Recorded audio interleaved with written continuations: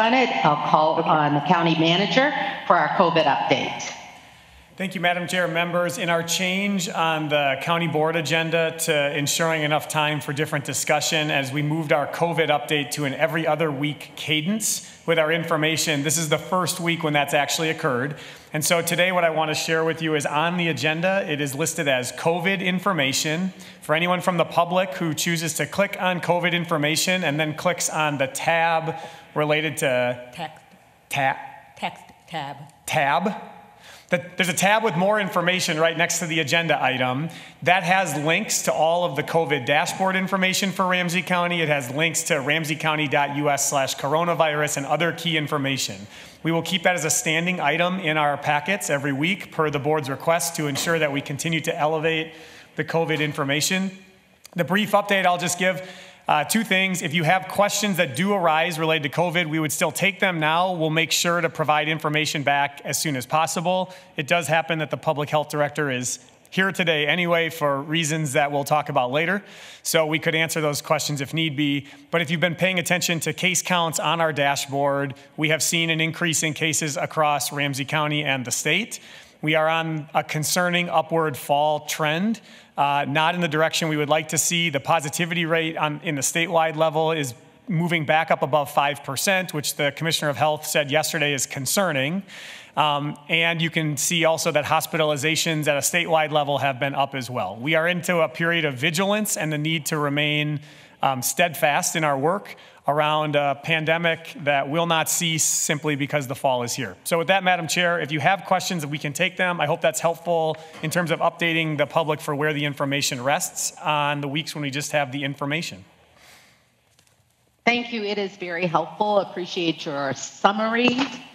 I think you may still be having difficulty hearing me, and I'm continuing to, no? Great, okay. So I appreciate your summary, and I also know that the county manager or public health director will highlight items as necessary when we have COVID information versus a COVID update. Are there any questions at this point? I have a hand up from Commissioner Matos Castillo.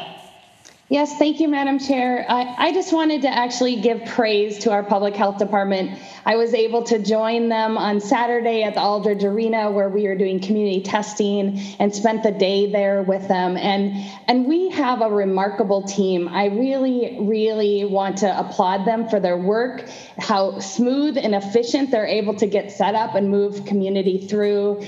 In fact, there's a saying statewide and across the region that it's the Ramsey model of testing, and so they really have done a fantastic job. I myself also got tested. I will tell you, it was painless, it was quick, it was super easy to get tested, and so I really encourage everyone to come out and get tested. There is additional testing sites happening this week. This is free testing for the community, both October 15th and 16th from 2 to 6 at New Hope Baptist Church at 711 Bradley Street in St. Paul. And then we will be back again this Saturday and the following Saturday, the 24th, at Aldridge Arena. Appointments are online, and so people can schedule an appointment, but we're also taking walk-ups and drive-ups. So it is easy, it's quick. They can process a person in about 15 seconds.